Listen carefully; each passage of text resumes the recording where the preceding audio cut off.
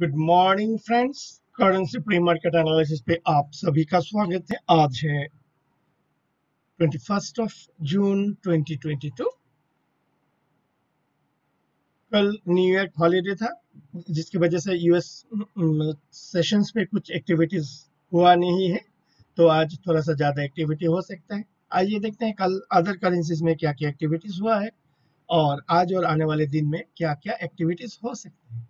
Dollar index अभी है 104.30 as expected. यहाँ पे आने के बाद हमारा जो एनालिसिस था कि यहाँ पे एक ग्रीन कैंडल बने, उसके बाद सब्सिक्वेंटली एक दो कैंडल के बाद इसके लो को तोड़े, then we can expect some good cell of. तो वही हम यहाँ पे एक्सपेक्ट कर रहे हैं, यानी आपका 17 जून के लो के नीचे एक दो घंटा अगर सस्टेन कर जाता है एंड फॉलो थ्रू मिलता है, इन सच सिनेरियो डॉलर इंडेक्स में अच्छा खासा डाउनवर्ड मूवमेंट हम देख सकते हैं। इन सच ए scenario we may expect movement towards 102.50। So only condition is that 17 जून के लो के नीचे आवरली कैंडल पे एक दो आवरली कैंडल्स सस्टेन करना चाहिए एंड फॉलो थ्रू करना चाहिए। डॉलर रुपी में क्या हुआ, कल और परसों ज्यादा कुछ एक्टिविटी हुआ नहीं है, काफी नैरो रेंज कैंडल्स बन रहा है and what it means that we are expecting for 17 जून लो के नीचे सस्टेन होना। 17 जून लो के नीचे दैट इज 77.89, 77.89 के नीचे एक आधा घंटा अगर सस्टेन कर जाता है एंड उसके लो के नीचे फॉलो थ्रू करता है, इन सच ए सिनेरियो रूपी is expected to appreciate. In such a scenario, in coming few days we may expect rupee to move towards 77.35 to 77.40. So here two conditions that every day I am repeating, that price should close below 17 June low. In such a scenario it will be considered as a false breakout, and thereafter if it is a false breakout, then the other end of the range will be the next target.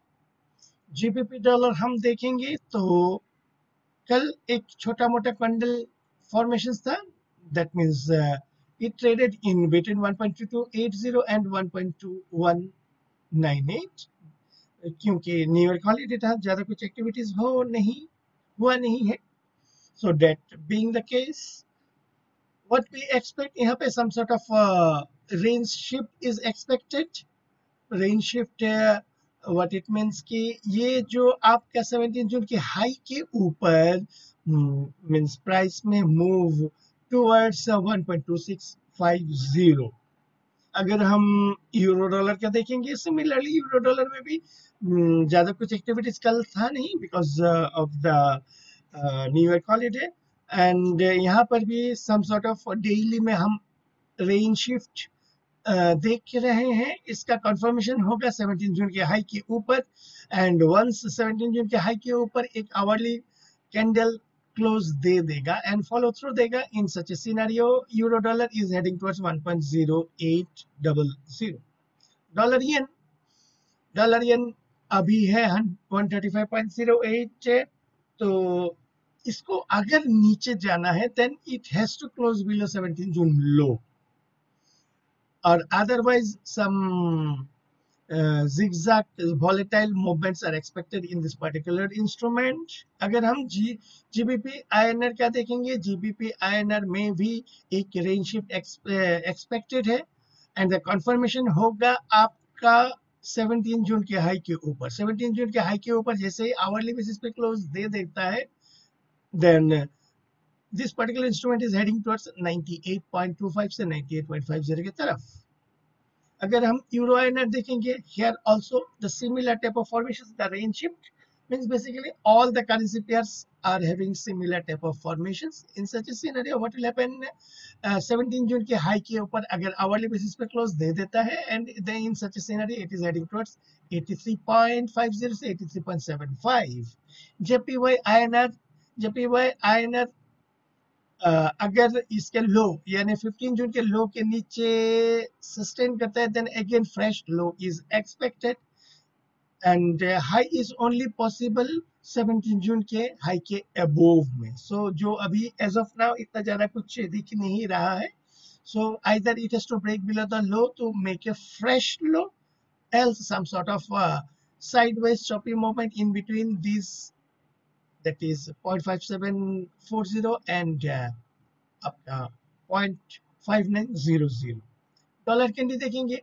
Dollar candy ये जो यहाँ पे double top formation हो चुका है,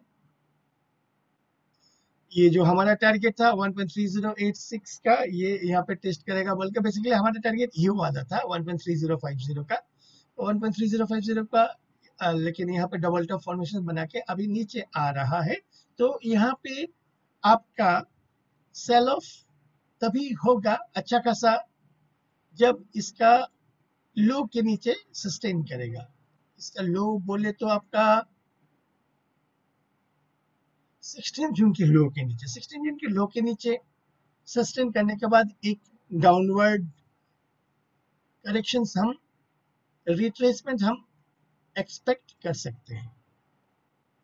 Aussie dollar में वही है कि 17 जून के हाई के ऊपर क्लोज आवरली बेसिस पे क्लोज देना चाहिए एंड फॉलो थ्रू ऊपर की तरफ देना चाहिए. Then and only then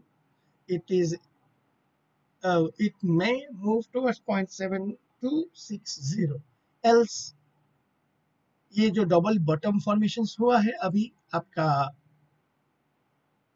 12 May and 14 जून के बीच में, इसको तोड़ के मींस अगर नीचे जाना है तो कन्विंसिंगली नीचे की तरफ क्लोज देना पड़ेगा.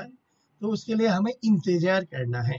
अगर डॉलर सीएनएच देखेंगे, डॉलर सीएनएच पे आपका मॉर्निंग से ही एक सेल ऑफ दिख रहा है. जैसे ही आपका 16 जून के लो के नीचे आवरली बेसिस पे क्लोज दे देगा, then we may expect some appreciation in CNH or downward movement towards that 0.6270 की तरफ. यूके ऑयल आपका 17 जून को एक अच्छा खासा सेल ऑफ दिखा गया था. उसके बाद कल हल्का सा एक छोटा पॉजिटिव कैंडल आया था एंड आज फिर ऊपर की तरफ जा रहा है. यहाँ पे अगर आपका प्राइस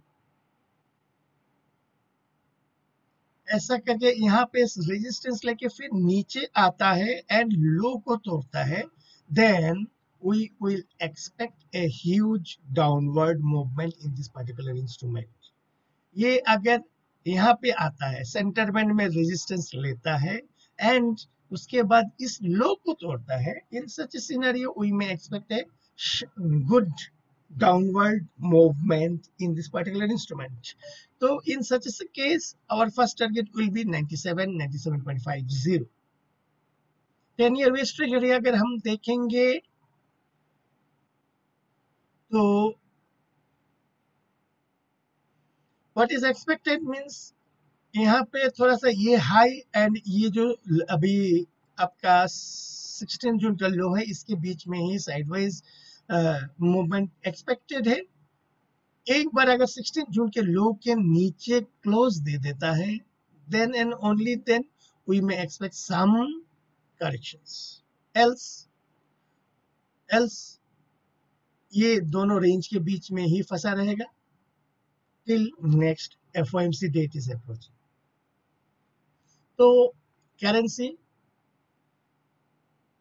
प्री मार्केट एनालिसिस पे अभी के लिए इतना ही. ये वीडियो आप लोग गो थ्रू करने के लिए सभी को धन्यवाद.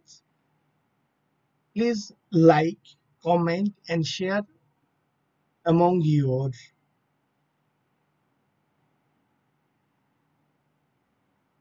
जो जितने भी ग्रुप्स है उनके बीच में आप लाइक शेयर कीजिए. ऑल्सो जिन्होंने सब्सक्राइब नहीं किया है, please subscribe my channel. It's just a appeal और दिस वन रिक्वेस्ट, ताकि it will give me some sort of appreciation that I am doing some good works towards this particular analysis. सो अभी के लिए इतना ही। आप सभी का दिन शुभ हो। धन्यवाद।